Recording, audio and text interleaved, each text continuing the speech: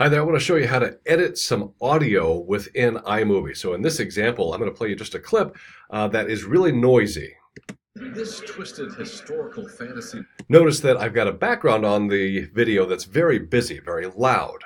Because I've got separate channels, one is the background behind me. I'm in front of a green screen. I need to turn myself up or the background down. So first thing I'm going to do is show you, notice where the cursor is. There's a line on that video that I can bring down. And I'm just clicking and dragging that down. That might take care of everything that I need for this particular instance. So let's see how that sounds. Dead rose up at the Battle of Gettysburg. Look at that. We turned off the background. You can turn it all the way off, adjust it as you need. One other thing I'll point out while we're talking about sound is there are ways that you can fade in and fade out really, really easily in iMovie. What I will suggest is, let's say you want it right there. So you set your playhead.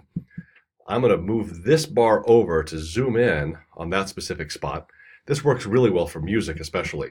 But we're going to put some keyframes on this line. So let's say we want the sound to reduce just a bit here. So holding down Option, I'm going to add a keyframe, and notice that that little frame started there. I'm going to add another one, let's say right here. And now I can use this second one to pull down, and notice how the rest of the sound then decreases. I'm going to put another one over right here.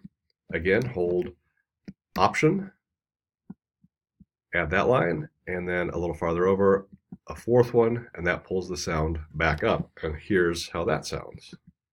He's made a few too many times to work in high system. Easy peasy. You can use that for music, transitions, all sorts of things. Those are some simple audio editing tricks in iMovie.